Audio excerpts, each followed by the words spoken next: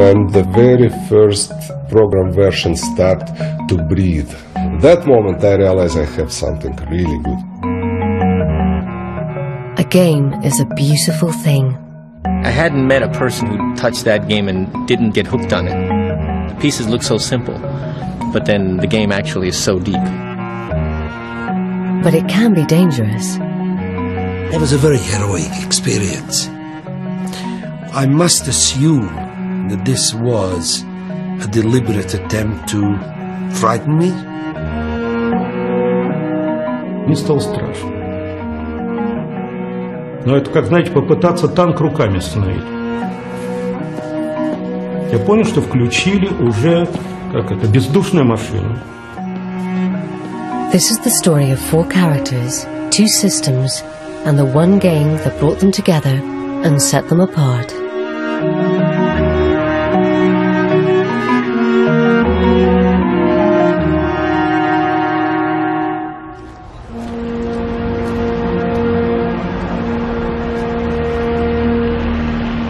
Moscow, January 1985. The Cold War lingered on. Gorbachev was months from power, and the world had yet to hear of perestroika. The economic system was near collapse, and political freedom a distant dream.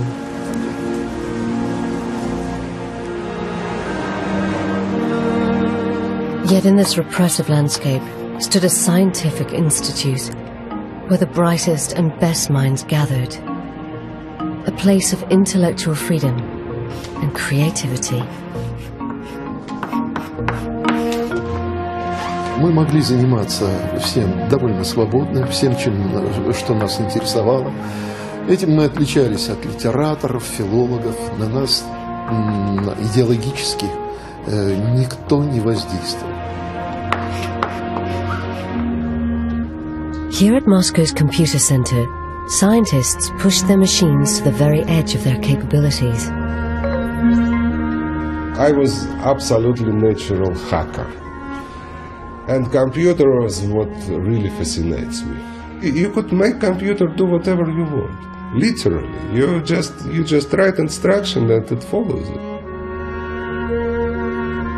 Alexei Pachitnyov's predecessors had discovered the concept of the nuclear winter and calculated the trajectory of Sputnik satellites.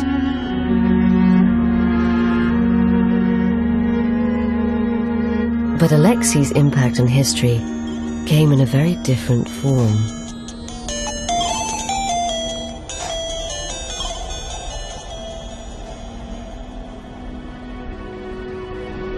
In the spring of 1985, he had plans for his computer that extended far beyond its normal tasks. I always like all kinds of games and puzzles. When I was a schoolboy, we didn't have too much entertainment that years. The games were a big part of our leisure time. So many people play chess and other games, and we really looked in the store for some kind of board games and spent quite a time on it. That's the very well-known puzzle game called Pentomino. It consists of 12 different shapes made out of 5 squares. And the task is to put all of them in this box like a jigsaw puzzle. And it's a very well-known puzzle, and I love it very much, and I used to be pretty good in it. Let me finish it. Oops, I forget how to do it. There we go. This way, that way.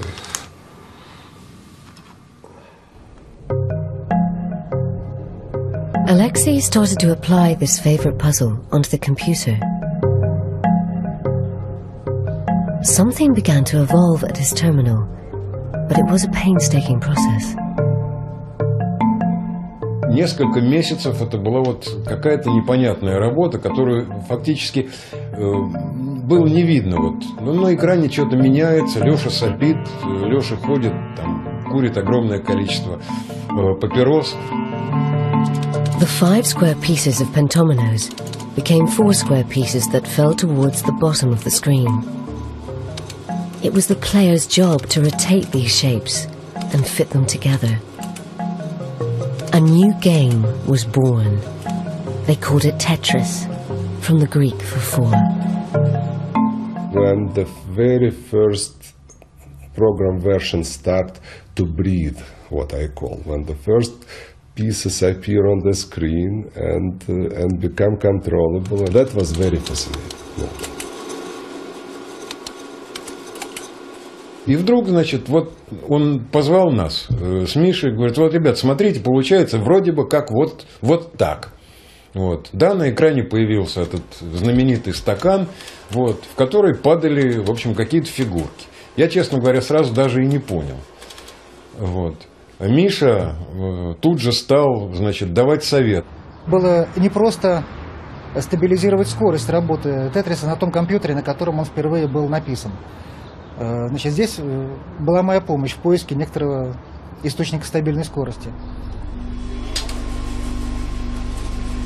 Even without sound and only the most basic graphics, this first version seemed to exert an unusual power.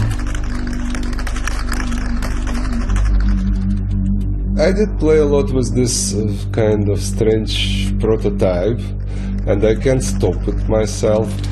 Michael Kulagin and other people in my room asking, what are you doing here all the time? And then I let people play, and I realized that it's not myself who is cuckoo and get something wrong in the brain, because everybody who touched this game can stop playing either. Народ стал собираться, начал играть в Тетрис. То есть было время, когда в Тетрис начал играть практически весь вычислительный центр.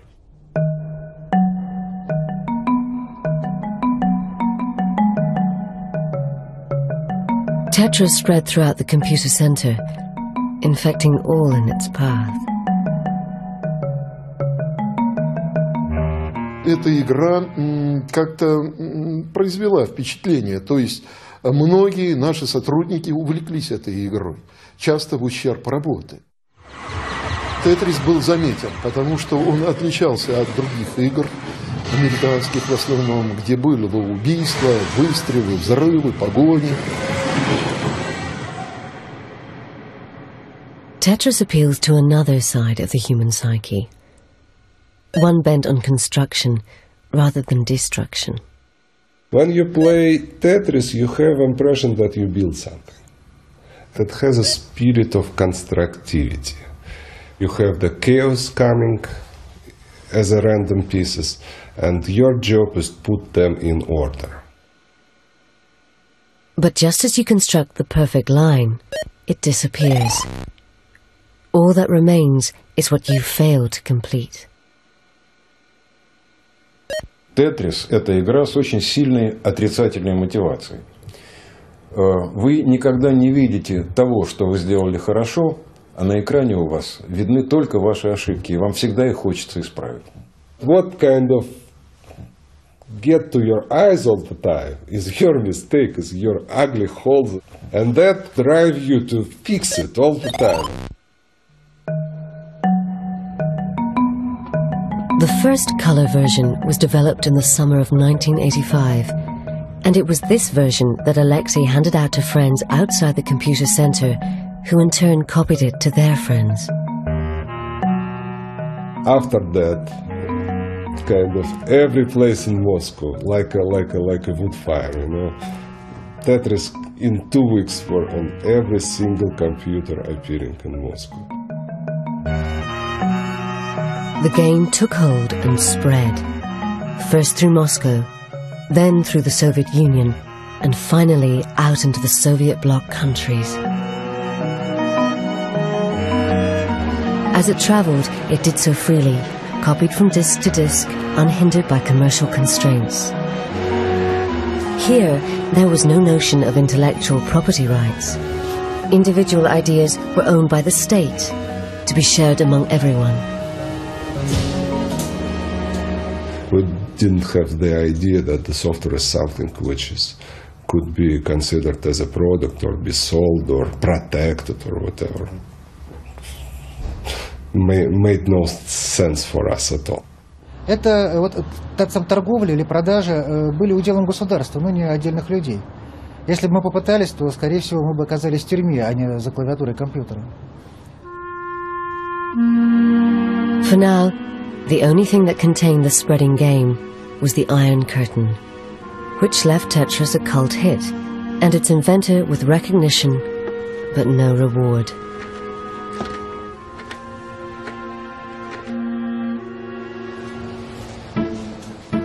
But Tetris was born into a changing world that had opened up a chink in the Iron Curtain. In the mid-80s, Hungary was successfully exporting puzzle games and computer technology to the West. Robert Stein made his money buying software from Hungary and selling it on in Britain. On a trip to the Hungarian Institute of Technology in early 1986, he saw the game that would prove both a blessing and a curse. We were wandering around in a big room with all kind of computers going, with all kind of software going, and somewhere in a corner I have seen a game which consisted of bricks coming down or some kind of shapes and was tucked away somewhere in a corner, and I was asking, what is this? Others said, ignore it. So we wandered around and I kept coming back to that. After some reluctance, the Hungarians revealed that this wasn't actually their game and supplied Stein with the name of the Moscow Computer Center. He wasted no time in making contact, but found them rather indifferent to his requests to license the game. Nobody give a shit about the stuff there, you know, small little game. Everything, Computer Center were pretty busy with the serious kind of physical differential equation of the entire outspace or nuclear war, you know. Games was something absolutely alien for their nature.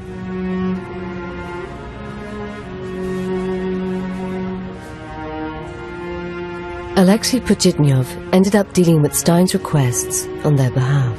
He proposed about something like £10,000 for it as advance payment.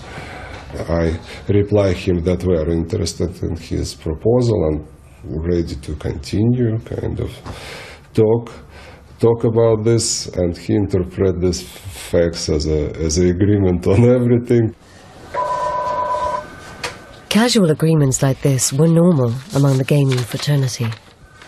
But this was Russia, and this informal arrangement would soon bring Stein head-to-head with the might of the Soviet state.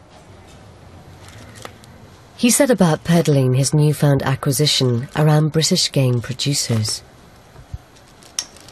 One of his favourites was Mirrorsoft, the software arm of the Maxwell Corporation. In 1986, this was a giant entertainment empire, owning newspapers, magazines, and even top-of-the-league football clubs. If they bought Tetris, Stein would have a real heavyweight player behind the game. I looked at it for a couple of minutes and passed it down to the technical department downstairs. And then a couple of weeks later, I wandered down at lunchtime. They were all in the office playing this game.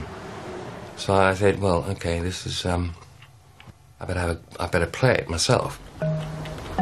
So, took it home. It was now only a matter of time before Britain caught the Tetris bug. My wife accuses me of ruining the family Christmas because I'd found it addictive. But my wife found it addictive, and so did my two young kids. While Mirrorsoft signed a deal to produce the game in Britain, Maxwell also had a software company in California, which could pave the way for the Tetris invasion of America. We were over there looking at different game titles that we could publish, market, sell, along with Jim. He said, you're going to like this. So I sat and I played Tetris for a couple of hours, and we went off and got a bite to eat, and everybody else was ready to go home while I wanted to go back to the office, and did, and went back and played another 3 or 4 hours. Phil came back next day saying, "This is great. It's a great product." The problem was, what techniques can we use to fly against the run, as it was going, of what the market was wanting for computer games. For inspiration of how to sell this simple game, they returned to its roots.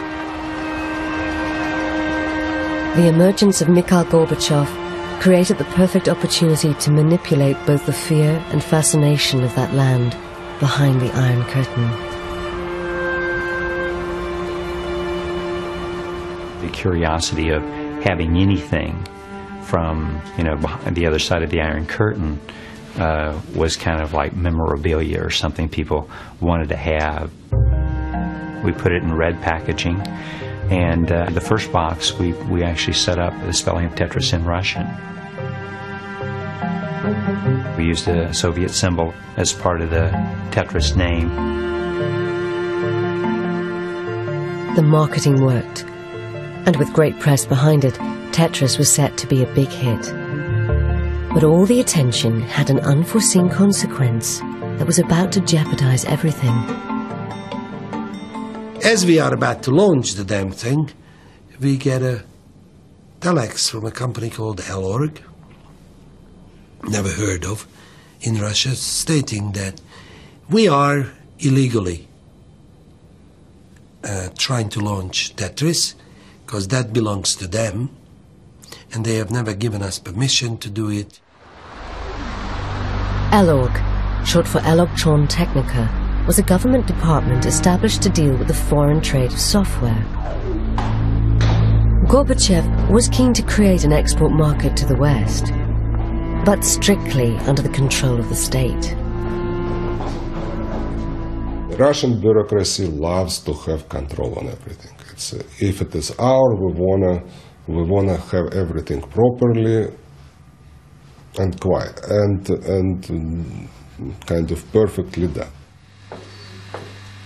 Robert Stein was summoned to Moscow. There was always a long corridor, and first of all they keep you waiting in the reception. Nobody talks to you, and all the chairs are uncomfortable, and then they lead you up, and they usher you into a room with a very long conference table. It was like you being questioned in a court, because they shown an absolute distrust of whatever I was saying. Why did we do what we done without their permission?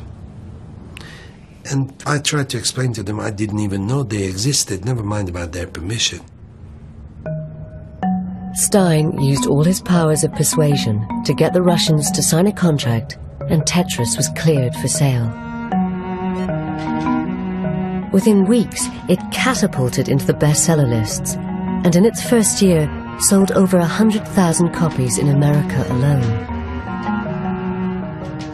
But sales were limited to those that owned a personal computer.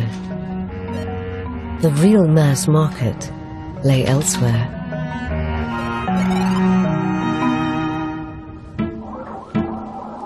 Home video games played through console machines that plugged directly into the TV and were operated with a remote controller. In 1988, this was a multi-billion-dollar industry. Maxwell's company Mirrorsoft saw an opportunity and approached publisher Atari about creating a home video version of Tetris. They held the rights to the game, as far as I knew at that moment, and they approached me to publish it for game consoles. So I sort of took it to committee at Atari Games, and everybody was crazy about it. The PC version of Tetris was ideally suited to adapting for a video game. Atari struck a deal and set about enhancing its visual appeal. I felt that puzzle pieces should be 3D. So our engineers turned them into 3D sort of shaded things. I thought it looked much more polished and much less sort of PC game-ish. There are a lot of little things that, just the way they're laid out on the screen made the game more exciting. From a commercial point of view, it was also exciting because the profit potential was enormous.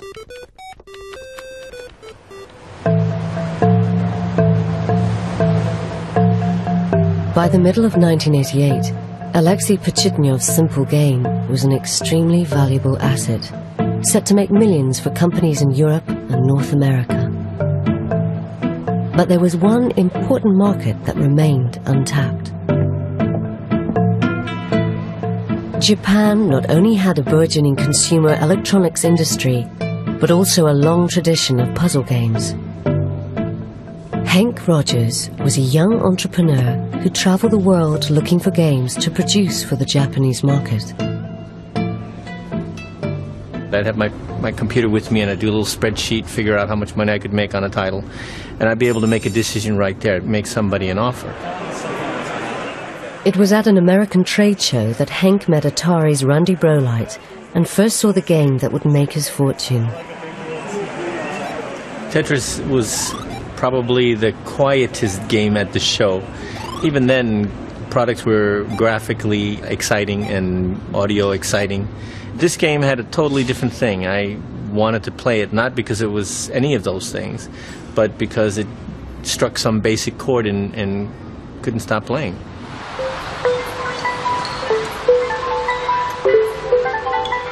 Henk secured both PC and video game rights for Japan and returned home to create his own versions of Tetris. Tetris was evolving and expanding into 3 major world markets, and everyone was cashing in. Everyone, that is, apart from the Russians. We'd send our money to Microsoft. Was Stein getting paid? Was he paying who he was supposed to pay? But somewhere along the chain, somebody wasn't paying. Elorg drafted in a new broom from Communist Party headquarters to sort things out. Nikolai Belakov's first job was to examine the original agreement with Robert Stein's company Andromeda Software. Вот когда я его прочитал, мне стало просто плохо. Потому что в этом соглашении было указано, что первый платеж должен был быть произведен в течение 3 месяцев. Договор был подписан 10 мая 1988 года, уже был октябрь. После этого я стал думать, что делать с этим договором, как заставить Andromeda Software платить деньги.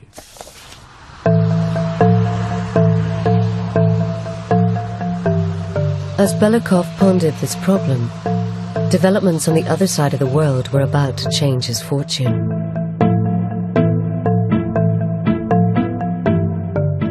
Industry giant Nintendo were about to launch a handheld game playing device and wanted to sell Tetris as part of the package. But first, they needed someone to discreetly secure them the rights. We showed Henk Rogers a prototype of Game Boy and a prototype of Tetris playing on Game Boy. So he immediately moved very quickly.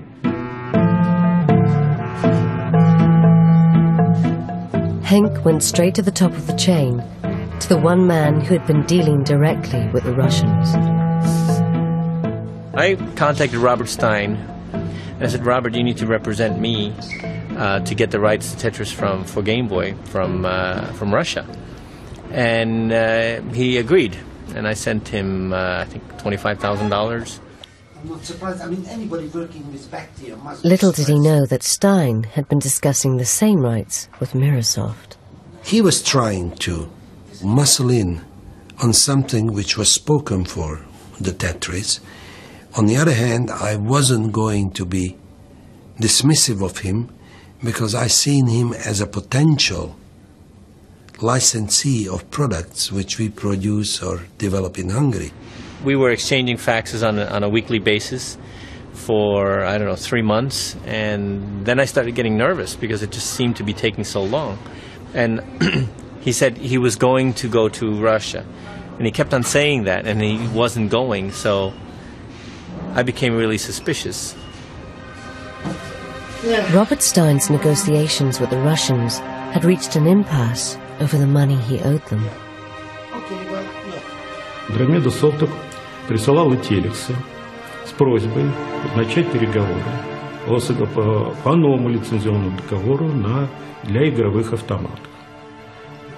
Но моя реакция была на все эти телексы только одна. Сначала, пожалуйста, выполните условия первого подписанного договора, только после этого мы будем говорить, проводить переговоры по следующему лицензионному договору. By February 1989, Hank Rogers was tired of waiting around and increasingly suspicious that Stein was working for someone else. I guess I panicked and I said, get me on a plane, this guy's going to get the rights for somebody else and I need those rights. And so I was on a plane 2 days later, going to Moscow. But Hank Rogers wasn't the only one flying into Moscow that week. Robert Stein was finally making the trip himself. And to complete the set, Mirasoft had secretly sent Kevin Maxwell to move along negotiations for their interests. Both Stein and Maxwell had meetings set for the same day. Hank had no such meeting arranged. He didn't even have an address for Elorg. I did know that I was going behind the Iron Curtain for the first time, but I had no idea what I was getting into. I kind of knew how to deal with people that were not from my original culture. So I was expecting to get off that plane and make friends. That's not what happened. I guess it's just the beginning of my trip and I'm in for a lot more. Hank recorded his adventure to take back to Japan. Take a look outside here. This is Moscow. It looks pretty gray. That's because it's pretty gray. Everybody that I met was unfriendly and unhappy and grumpy. There was an information desk in the hotel. I asked them, Elorg. They said, no, I can't find it. No attempt at going any further. Here I am, waiting for a phone call from Japan, watching video of Hawaii,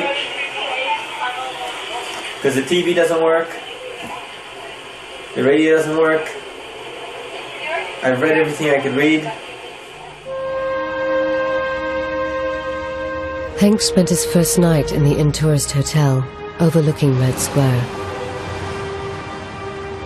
right at the heart of a seemingly impenetrable Soviet state.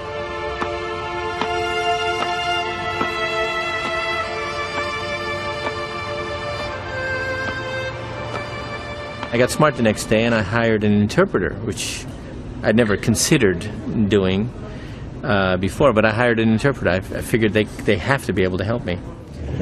I have a very lovely interpreter. Her name is... My name is Allah. Your name is Allah. Okay, Allah's located Elorg for us. So this afternoon we should get a lot of things done. One big impression I got from Moscow at the time is there's no color anywhere. There's no advertisements. Nobody's trying to sell you anything. So the whole place is kind of bland. It's like all the color has been sucked out of a city.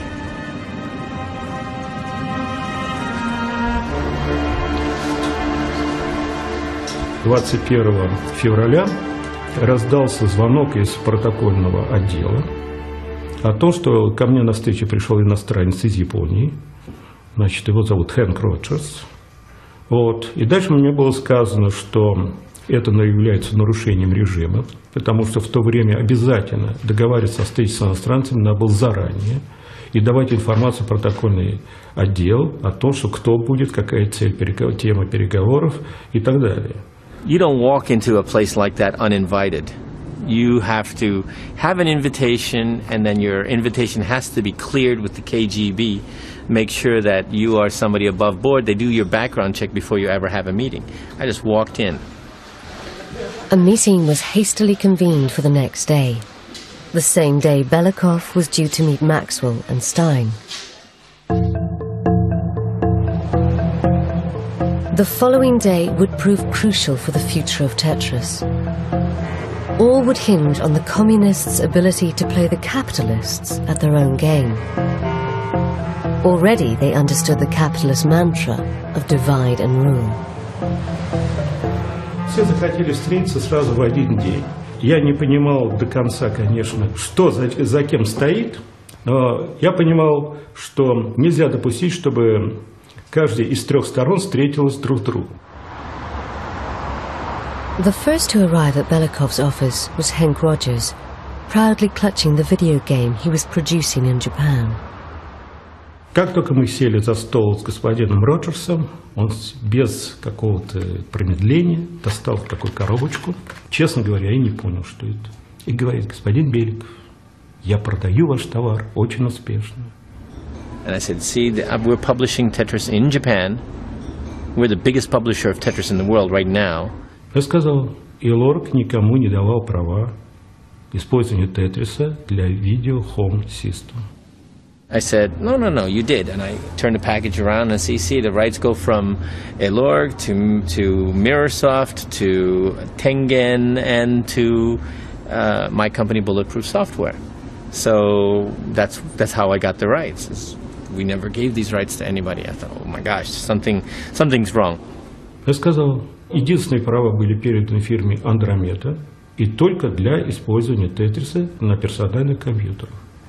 И вы незаконно продаете то, что вам не принадлежит. Far from picking up the additional rights he had hoped for, Hank was faced with the prospect that his existing rights were worthless. They were asking me really probing questions. Mr. Rogers, why did you think you got these rights? You know, these are the kind of thing that you would listen to in a court or something like that. It wasn't like a friendly conversation. Он, конечно, был в шоке. В конце концов он сказал: да, я не знал. Вы меня извините, хочу работать с вами. У меня очень хорошие связи с крупнейшей компанией мира Nintendo. Это было 70% мирового рынка в то время.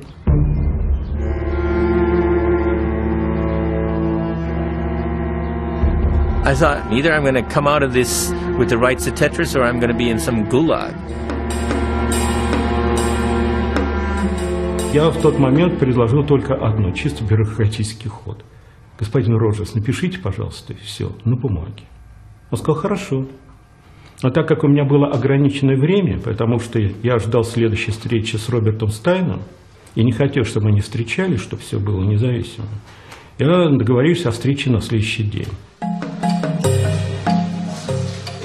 Narrowly missing Hank, Robert Stein entered the corridors of Elorg with his own proposals, unaware of what had transpired in the hours previously. I didn't know Hank Rogers appeared on the scene. I did not know till I came back to England that, for instance, Kevin Maxwell was out there. Robert Stein thought he had come to negotiate extra rights for himself. Elorg had different ideas. And instead, Belikov confronted him with his original contract. Я сказал: господин Стайн, скажите мне честно, вот скажите, пожалуйста, как этот документ называется? Он говорит: соглашение. Он говорит: не соглашение, это набор каких-то фраз безответственных, по которым одна сторона передала права, а другая сторона не выполняет, не компенсирует право использования этих прав. I must assume that this was a deliberate attempt to frighten me or put me in difficult situation. But this mob across the conference table was anything but friendly. Stein was dismissed and told to come back the next day, buying Belikov time to discover what Kevin Maxwell had to offer.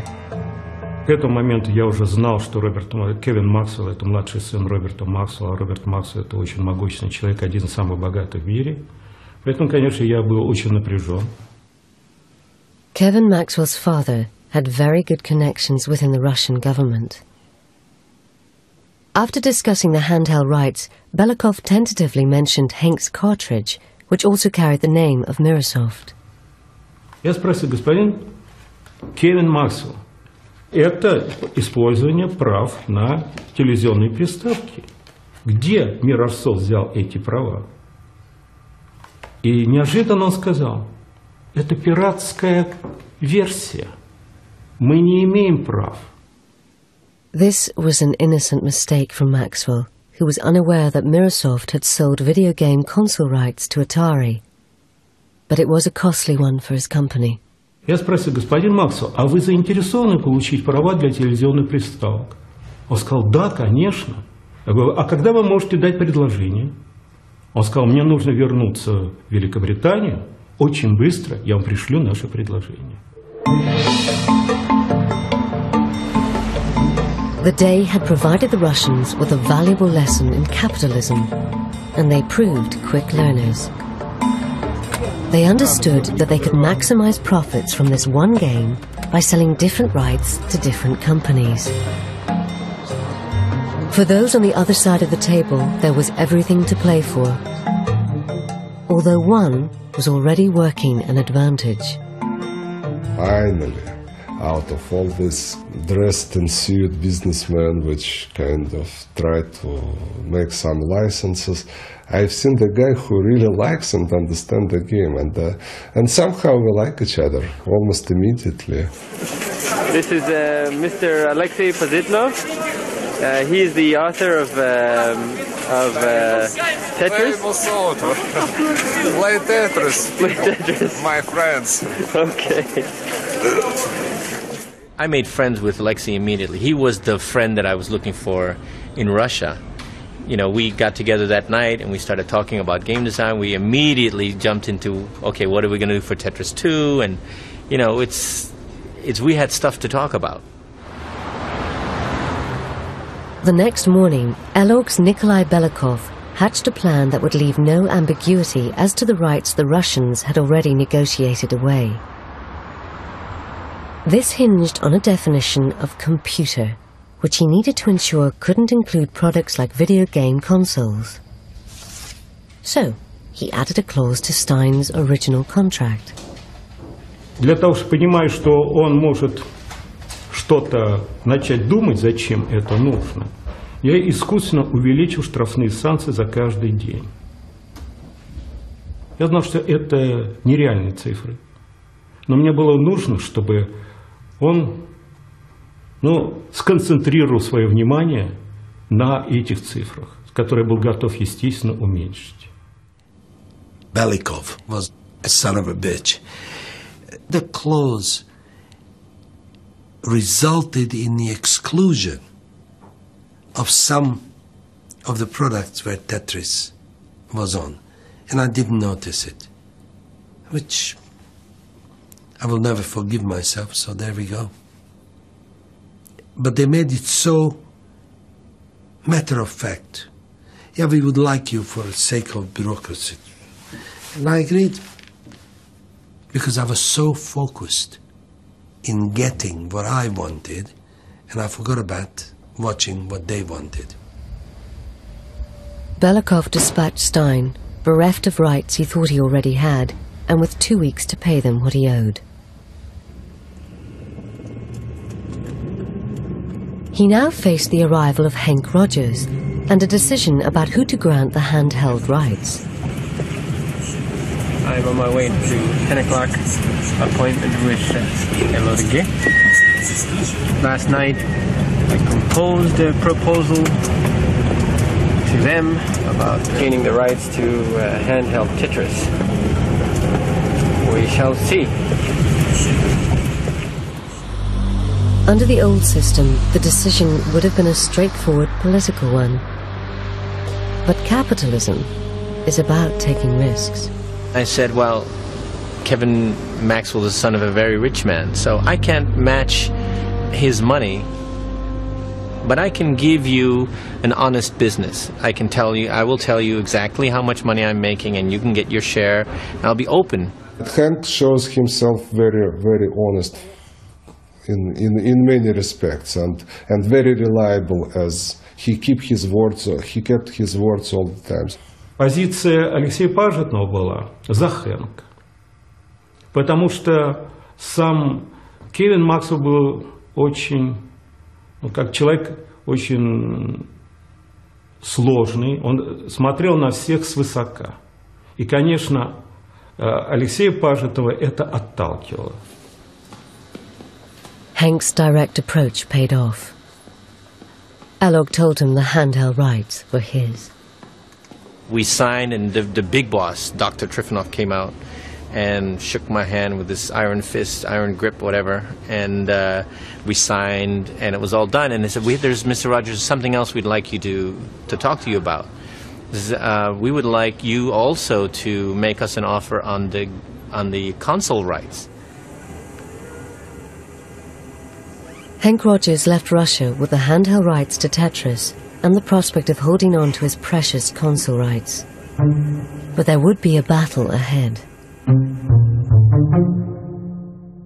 Atari Games were already busy manufacturing their own Tetris game under an agreement with Microsoft.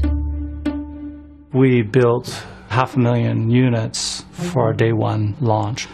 We put a major investment in terms of our best human resources, the engineers assigned to the game at Atari were, without peer. They're our best guys.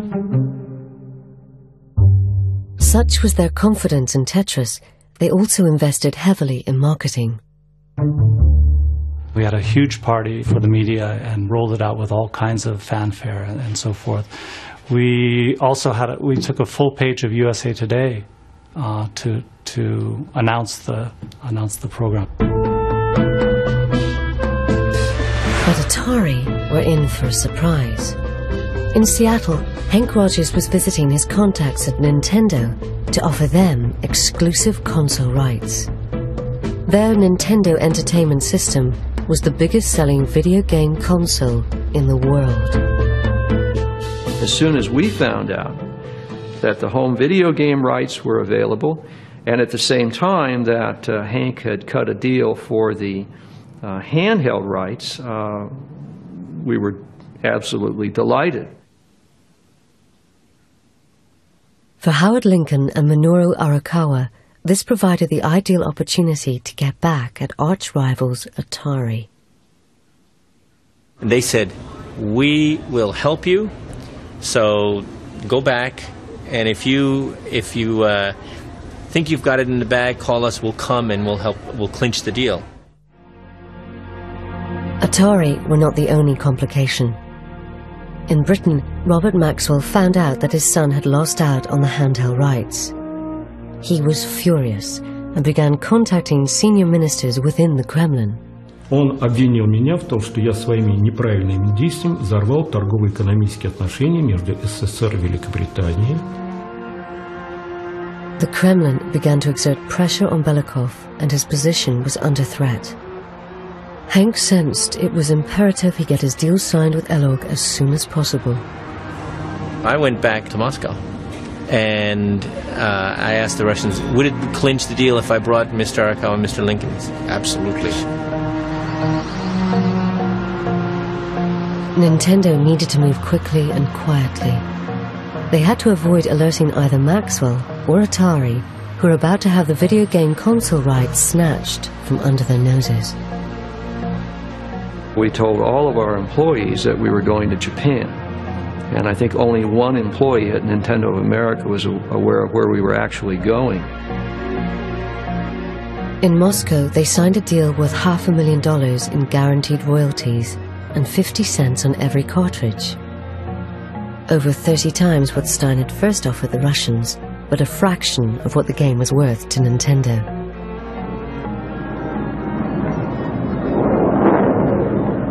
When we flew back across to Seattle, every time I looked at Arakawa and he looked at me, we just started laughing because we knew we had not only the handheld rights, but we had the home video game rights as well. And at the same time, found a way to really give it back to Atari Games.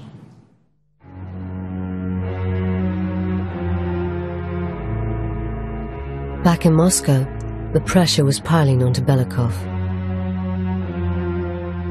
23 марта я получил этот телекс. Длинный такой. У нас факса-то в то время еще не было.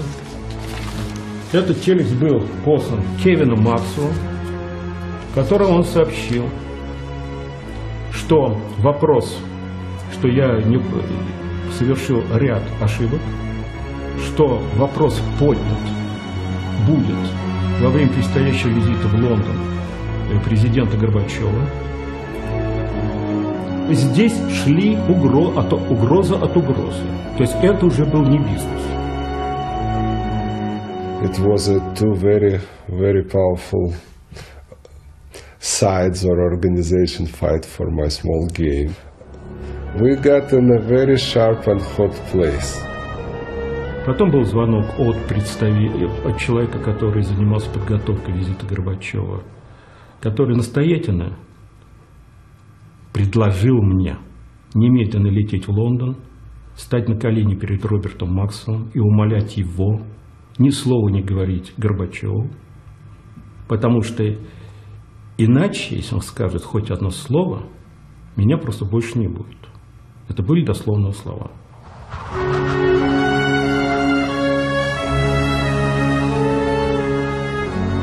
Ощущение у меня, естественно, было чисто человеческое. Мне стало страшно. Потому что я понял, что это как, знаете, попытаться танк руками остановить. Вот он движется, попробуйте его руками остановить. Я понял, что включили уже, бездушную машину. Вот, государственную. Которая совершенно не интересует никакие доводы.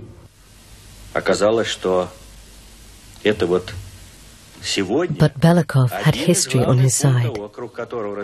Gorbachev's reforms meant that the state machine was losing its grip on power. Командно-административная система тех, кто ей поклоняется, не сдает позиции без боя.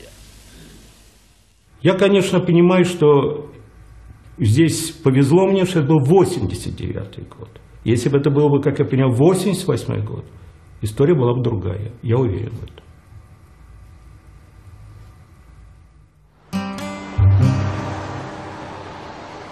In America, the battle for Tetris was only just beginning. A jubilant Nintendo plunged the knife in. First thing we did was to send a notice to Atari Games advising them that we had the sole home video game rights to Tetris, and putting them on notice of that and directing them to cease and desist from any marketing or production of Tetris, knowing full well that they'd go nuts. Atari Games were not about to take this lying down. They had already invested millions preparing Tetris for market. One of my associates called to say that we had just been sued by Atari Games. So they took the first step and they sued us and claimed that they had the exclusive rights to Tetris.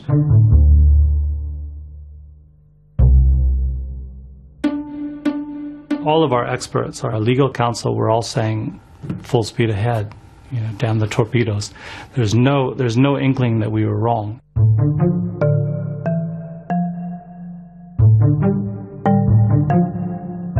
The trial between Nintendo and Atari was set to commence in November 1989.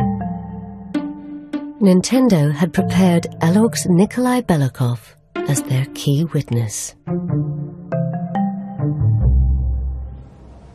Перед моим отъездом меня пригласили в Государственный комитет по вычислительной технике и информатике. И сказали, если вы проиграете суд, то будет создана специальная комиссия, который рассмотрит вопрос один. Сколько миллионов американских долларов потеряло советское государство от ваших непродуманных действий? Belikov joined Hank Rogers in San Francisco, where they waited to testify. Both had a lot resting on the outcome.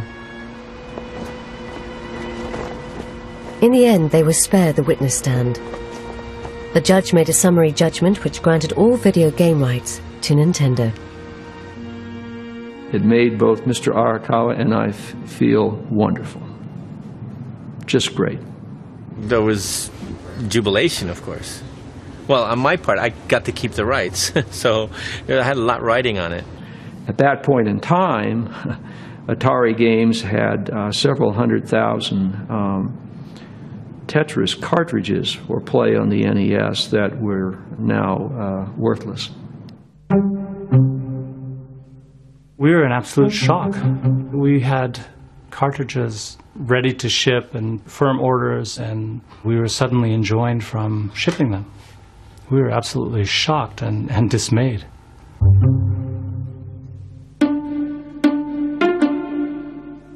Хэнк сказал: Николай, мы победили. Поедем, я вам покажу Сан-Франциско.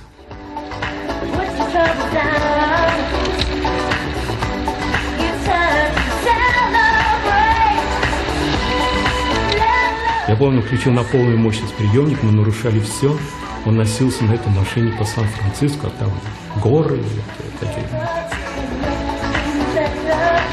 Я был, честно говоря, в шоке. Мне было все замедлено. Вот эта радость, она для меня пришла намного позже. Стал страх, испуг уходить. Я могу возвращаться обратно. Потому что я вернулся в любом случае, но я могу возвращаться.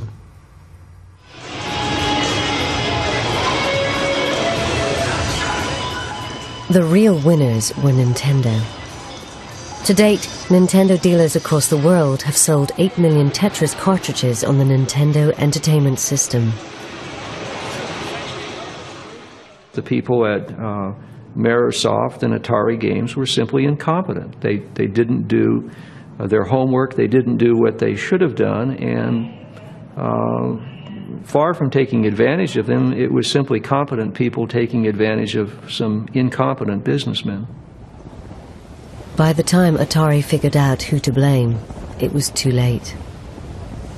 On the 5th of November 1991, Robert Maxwell disappeared over the side of his yacht, leaving a company ridden in unseen debt and £440 million missing from the corporation's pensions fund.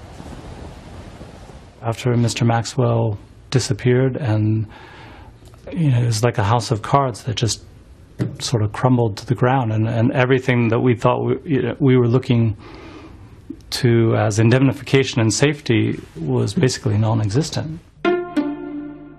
As Atari's fortunes continued to wane, Nintendo went from strength to strength. Tetris was key to the success of Game Boy, which has sold 70 million worldwide.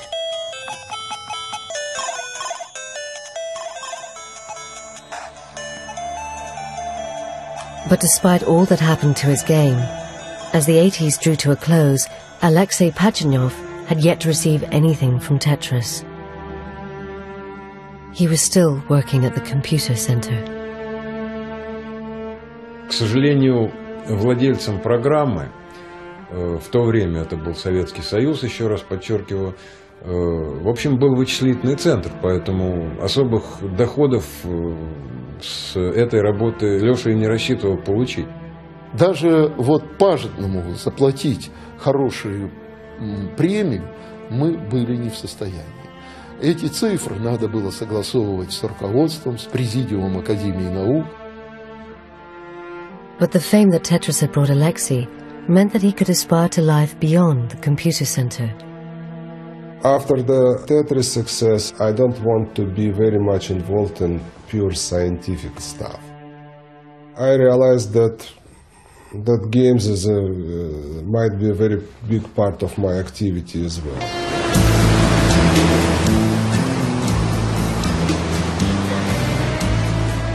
In 1991, with help from his friend Hank Rogers, Alexei was offered the opportunity to move with his family to the United States. Here lay the promise of taking control of his own destiny and that of the games he developed. His wife had been to the States before. When she came back, they asked her, and she tried to explain, and she could do nothing except cry. She just couldn't find the words to describe the difference, what they were missing in this whole culture. Alexei settled in Seattle, where he established a company to develop games and technology. But his American dream was not all he had hoped for. Basically, I need to make money to support my family. I wasn't that rich to just sit there and do nothing. So I could say that first couple years were very challenging in the United States. In 1996, Alexei gave up working for himself and joined that great American institution, Microsoft, where he now has a staff job. They hired me just to make games. I feel myself a really strong and experienced game designer at this point. I don't have any kind of internal contradictions or tendencies, so I understand that I'm staying in my place and doing my job and fulfill my mission in life. When the original set of rights expired in 1996, Alexei began to receive some royalties from Tetris, if only a fraction of what he could have made if born into a different system. You always could make a little bit more than you made. But you know, I never seriously think about this stuff. I live as I live.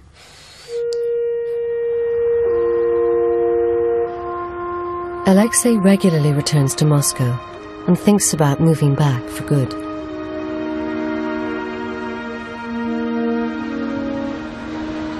But the city that gave birth to his game is no longer the place it was. Global capitalism has come to town. The same forces that enabled Tetris to conquer the free world have left the institute where it was nurtured far behind. Институт наш стареет. Средний возраст у нас сотрудников 50 лет. И я боюсь, что институт лет через 10, если так будет продолжаться, вообще погибнет. Вымрет по старости. Без хорошей молодой поддержки. The average monthly wage of $200, deemed so respectable in Soviet times, can't compete with the lure of private institutions and foreign firms. Вы знаете, в России самая распространенная стратегия – это стратегия на авось. Она часто нас выручала.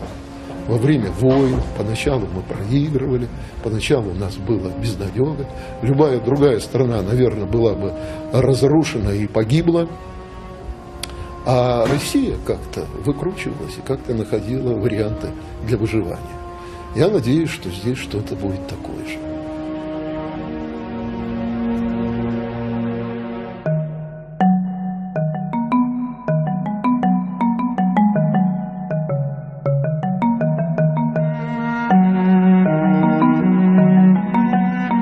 Now, Tetris is set to conquer the world once again.